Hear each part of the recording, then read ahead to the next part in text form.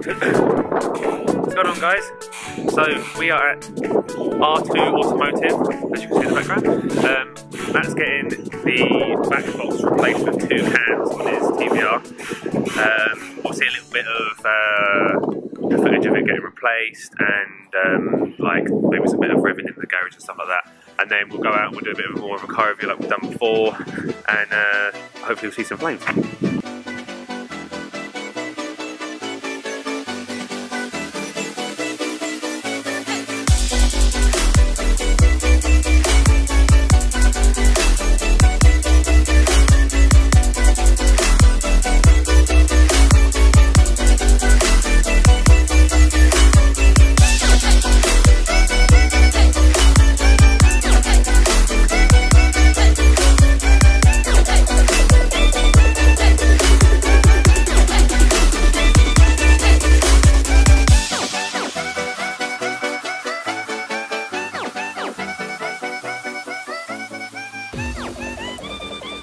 Right, so we're going to have a quick walk around. Yep. As I say, just a bit of a casual kind of show us what's going on in. What's a thing? Yeah, but as I say, Matt's getting his exhaust done anyway, so we'll see what's going on around that. And then there's another car in there, and there's another car that I want to particularly look at on the ramp, which I purposely haven't mentioned anything about yet. But we'll look at that when we go past. Yeah, that's cool. All right.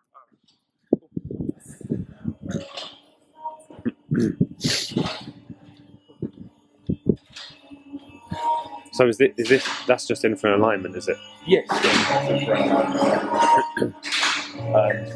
Yeah, the laser 4-wheel Hunter alignment system that we've got here. It's really nice bit. Yeah, it's very, very accurate. Cool.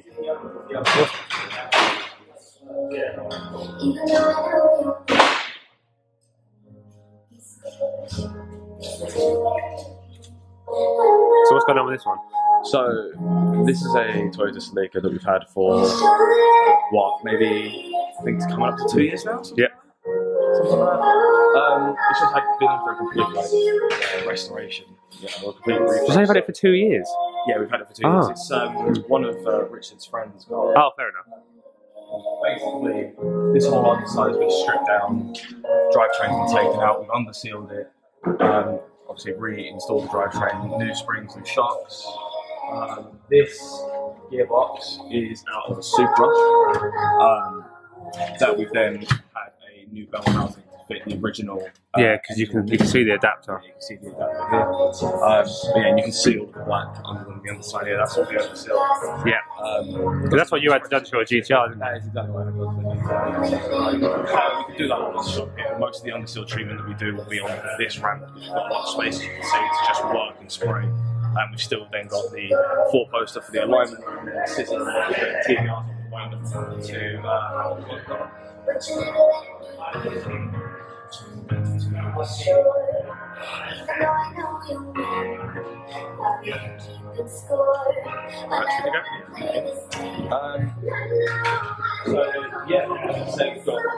Make sure you shout so I can hear what you're saying.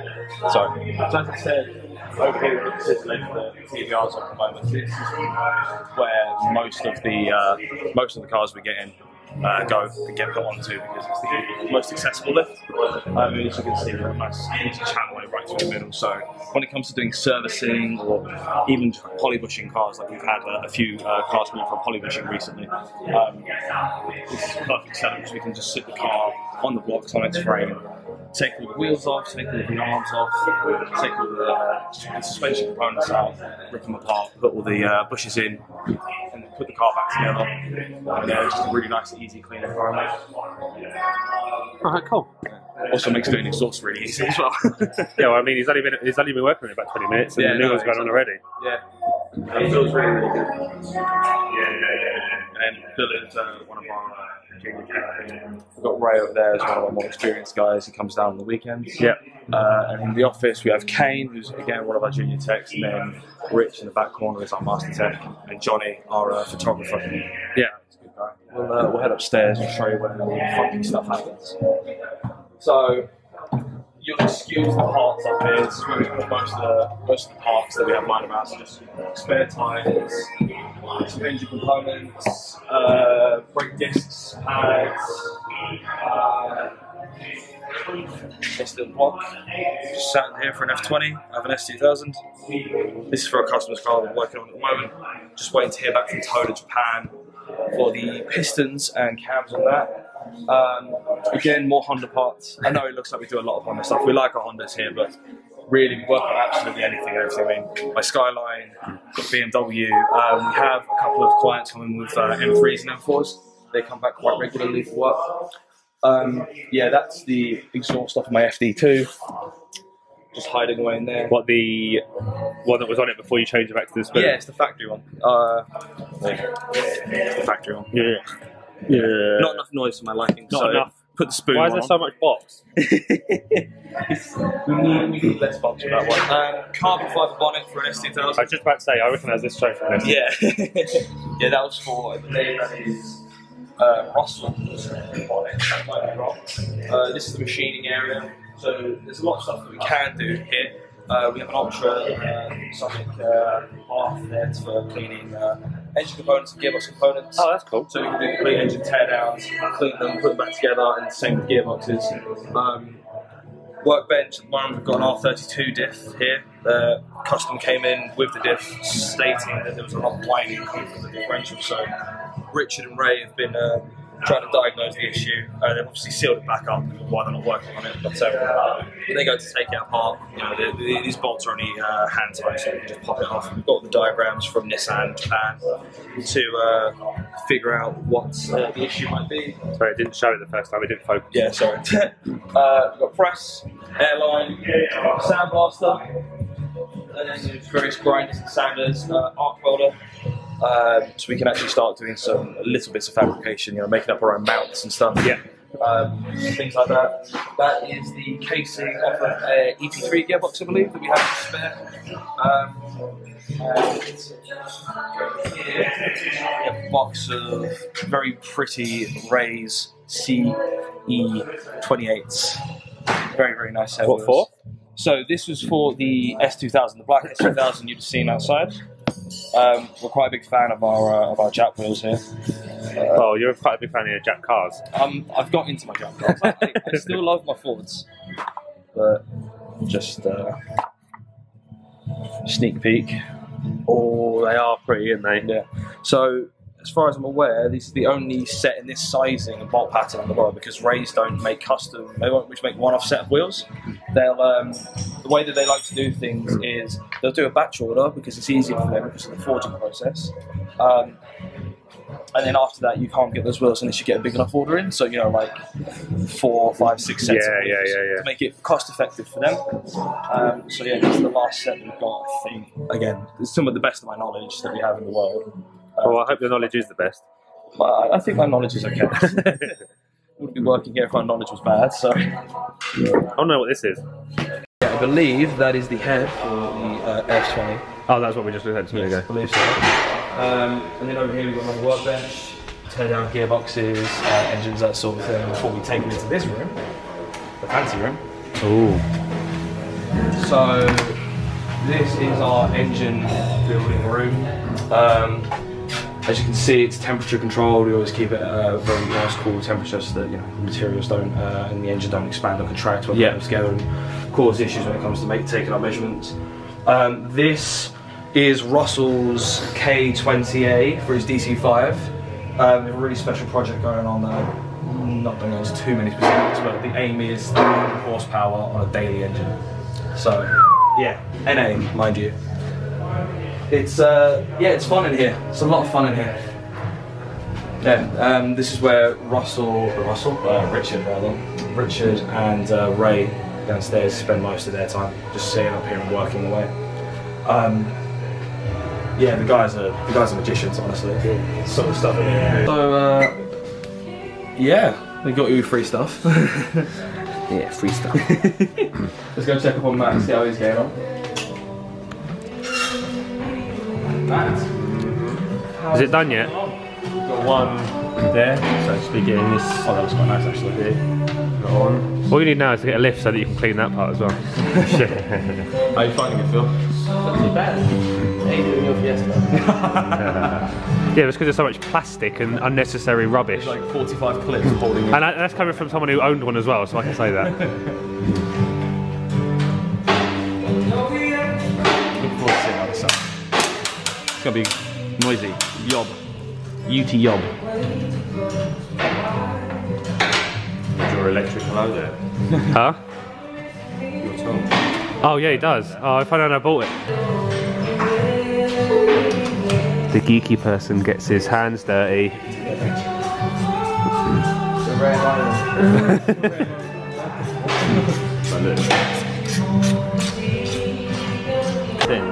The S3 and that. Yeah, because it's very different. You've got a very modern car that's incredibly capable, and you've got an older car that's not as capable but a little bit more fun. And it would be effortless to make the S3 quicker than that in every aspect. I mean, what? It's like a plug-in of a laptop and away you go. Yeah, more speed. Just more. Yeah. So, obviously we know that the Skyline would decimate that in a straight line, but around a circuit that would have it. Oh, easily. Of course Easily it would. That would have it around a circuit. Really?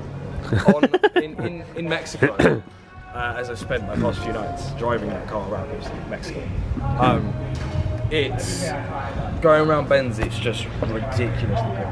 It has grip to the. I'm going to go look at the S2000. Bye, chaps. Yeah, it grips further. I mean, I'm doing 100, I'm accelerating through bends. Been gagging to get out of there for a while, so I can come and have a look at this. Monster.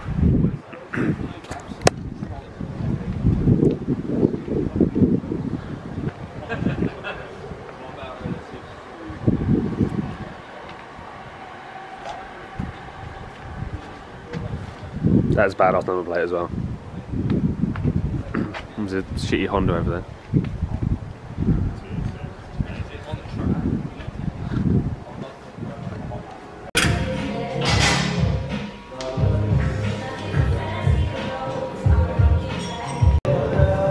Did you want the R2 number plate or anything? No. It's a bit late for that now anyway. Yes, we've already filmed it.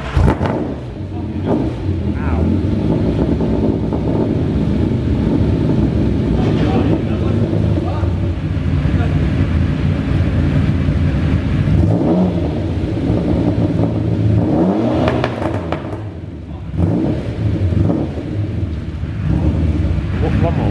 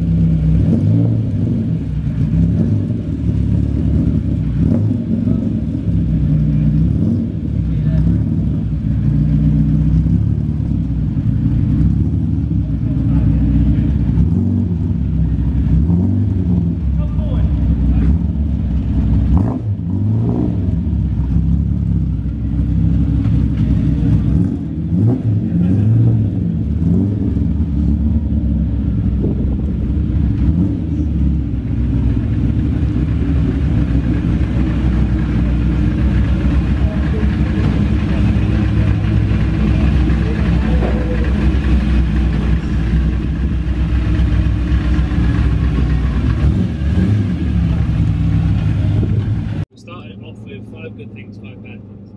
Okay. Or 5 of your favourite things and 5 of the things you hate. Okay? Let's start off with things you hate. Things I hate, yeah. Okay, so pet hate number one for this car, it's probably going to be the turning circle. It has a turning circle of an oil tank. It does. I mean, just then. Flaming 58 point, but it is also the longest car ever. It is, but it's just the turning circle is just a nightmare. It really is. So that'd be my number one hate. Number two hate would probably be the fact that TVRs saw fit to fit completely separate heating and cooling circuits. So, for example, the first day I got it, and I bought it in Devon, it was a really hot day, and I've heard that these cars run hot. But I had the aircon on full blast, but unbeknownst to me, you can't see it on camera, but the two separate heating controls, I had that also on full blast as well. So you're blowing blast in the heat. Yeah, so it was like Jesus wept, and it was. You put your blades on, by the way. No, I was supposed to say, are we going to like float back? Because I can't remember how to get back. Just think we'll have a little cruise and pick up the A13 somewhere. Alright. So there's that for number two. Yeah. Number three. I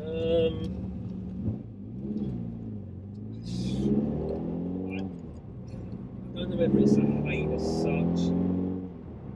Probably the fact it's got TVR's own engine.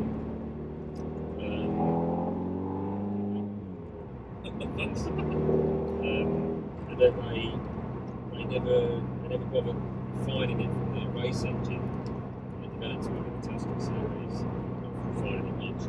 Means that at normal speeds, so anything sort of lower than 3,500 RPM, it can be quite bumpy and irritating around town.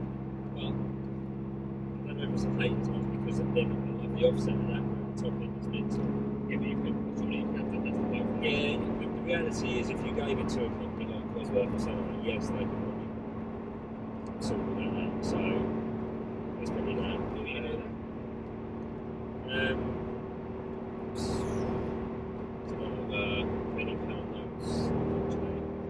Place to go, right, I wouldn't mind getting it with a red rosed TVR panel. Yeah.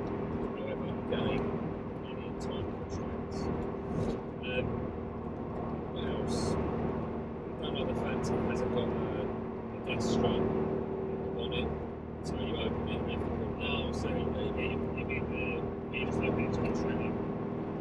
That's what I want. You see, yeah, so I can mess around with that. I know what the Sagrelli is. I see what's Well, gas strut. Yeah, not everything. But some people have modified it, built their own, fabricated it, again, for the sake of originality.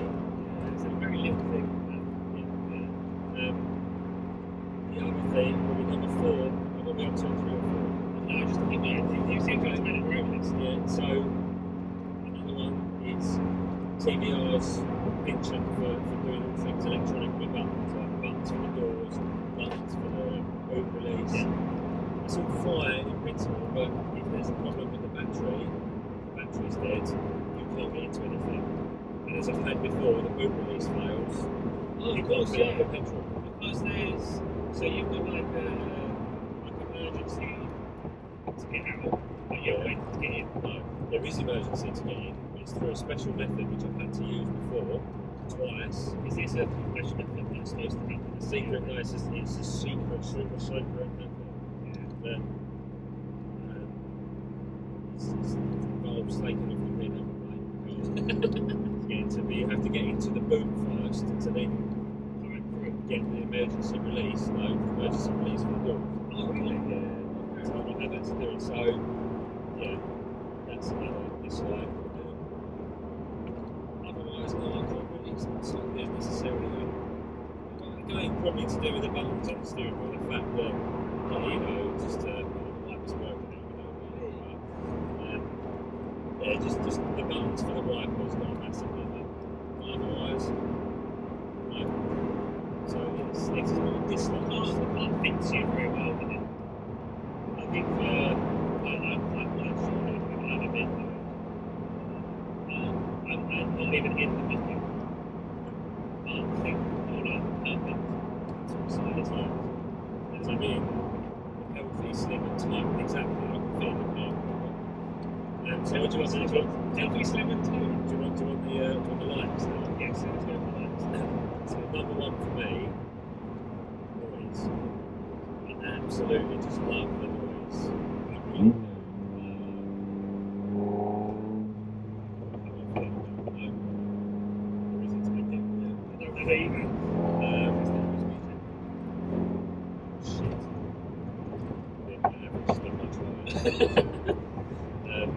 don't know whether it is or not. I do like the noise. Even from completely standard, which was when I got it, all the way back from Devon, the pops and bangs. Absolutely adored it. And obviously since then, the knee hats, and obviously today we've had the sports powers fitted, the ACT. And bangs are ever more present. So I just love it. Number two love is speed. It's just so fast, as you well know.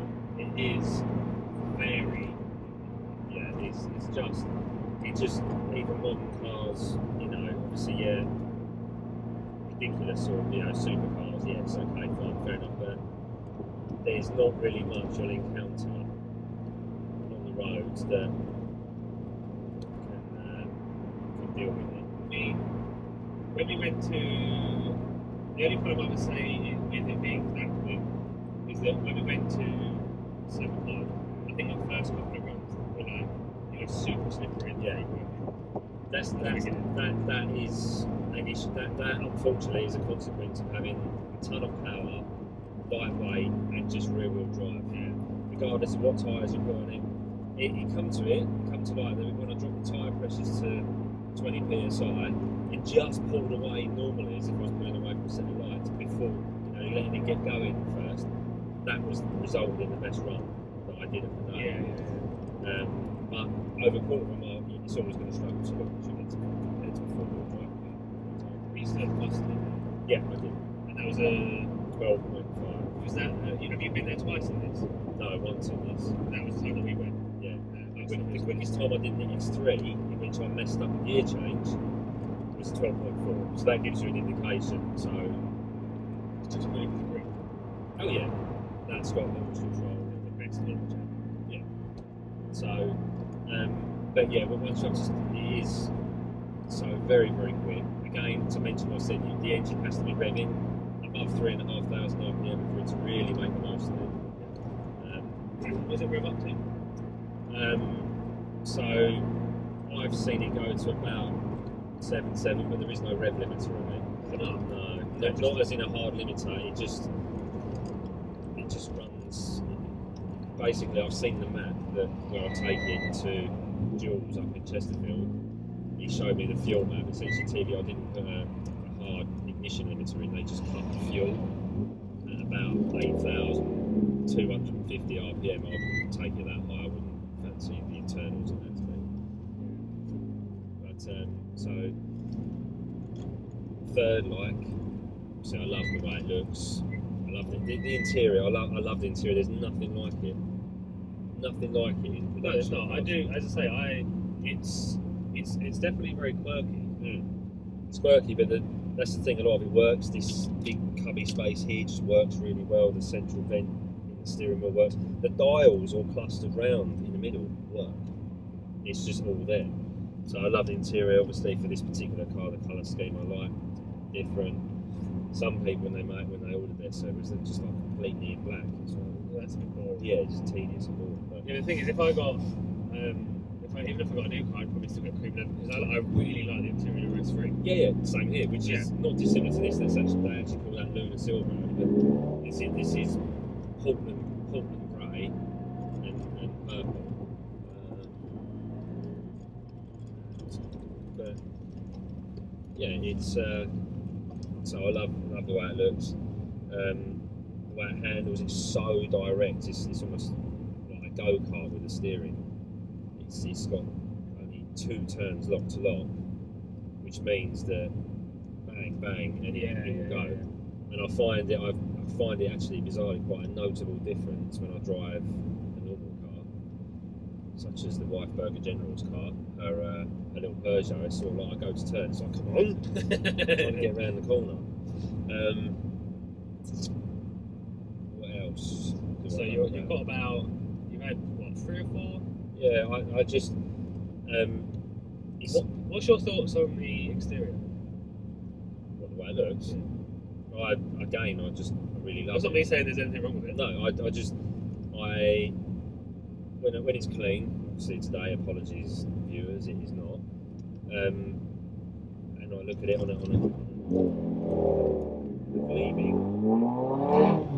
gleaming day. It just looks perfect.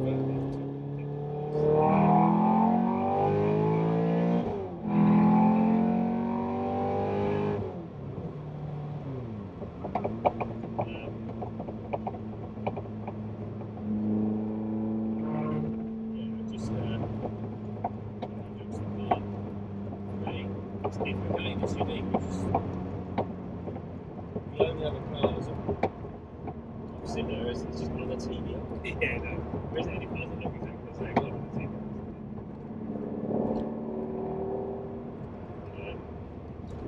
Yeah, it's just fantastic. And I've driven, as I mentioned a couple of times, Minibar, Ferrari F430, a couple of Generate 996, 911 Turbo, and 997.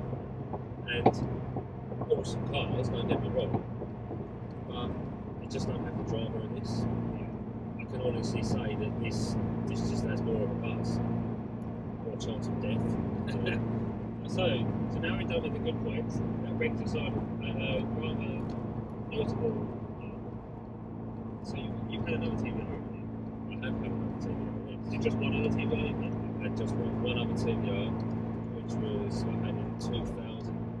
Purchased it in March 2000, and I no longer had it after May the 23rd, May the 27th, 2001. So 14 months. What was that? That was a Griffith 500. So that had. Is that the convertible one? Yeah, well, they were all convertible at that stage, except for so. That was a 5-litre Rover V8. Also demented, also very quirky, not as quirky. But yeah, so we met with an unfortunate end on the M20 one afternoon, one Sunday afternoon, whilst showing it off to a mate. Oh really? I didn't realise there was somebody else in the car. But yeah, he had a big crash. However, in testament to the team, the helicopter was involved in the rescue of us. That's mental. So I found out the other day actually. I was like, I know someone who was recording the helicopter, but helicopter pilots said to the police they thought that we was brown bread because obviously the fiberglass body had shattered and gone everywhere. But upon getting on the ground, looking to see the chassis, the race chassis, had withstood the impact. so all the fiberglass was gone, but you went to see Yeah, it. the fiberglass was smashed. It was gone. I love the car so much. It wasn't originally the car. I always wanted one of these, a Servo, but back then I couldn't afford a Servo. This was always what I wanted, and I swore I was going to have another TVR. And then one day, I read a magazine article back in 2012. It was actually on site, the company I used to work for. And I read just a review of, obviously, they no longer made these. And the finishing comment from the journalist said, buy one now while you can still afford one.